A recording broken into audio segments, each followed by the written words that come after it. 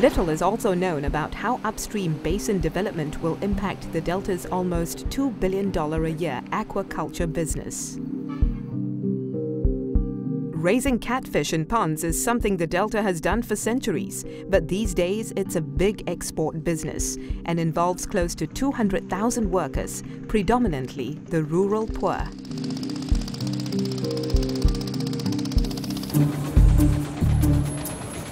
Big hulled boats filled to the brim with water are used to transport the cultured catfish from farm to processing plant.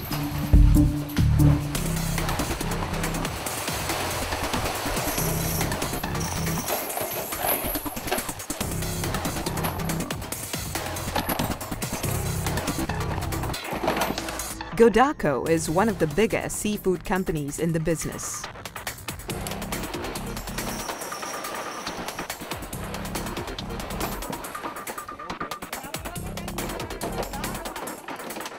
Công ty chúng tôi chuyên về kinh doanh và chế biến xuất khẩu thủy hải sản.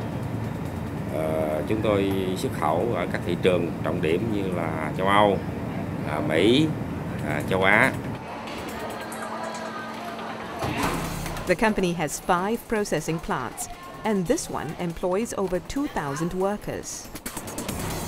Công ty chúng tôi thì nó là một cái công ty mà nó khép kín cái quy trình sản xuất, thì bao gồm là coi như nuôi trồng, rồi nhà máy cung cấp cái thức ăn cho con cá, rồi do vậy là chúng tôi là đánh bắt cá để đem về nhà máy chế biến để xuất khẩu. The General Director is very concerned about any changes to the Mekong Delta's ecosystem that might impact his business and his employees. Nếu mà bất cứ một cái tác động nào mà đối với cái dòng chảy, với chất lượng nước của sông Mekong, thì coi như vậy là chúng tôi mất đi cái nguồn cung cấp nguyên liệu.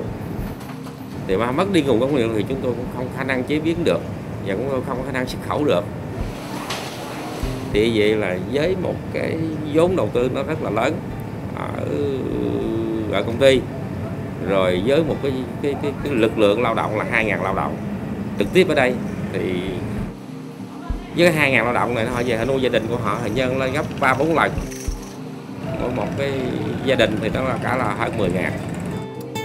Thực sự thì nó rất khó khăn. From river to box, it's probably less than half an hour.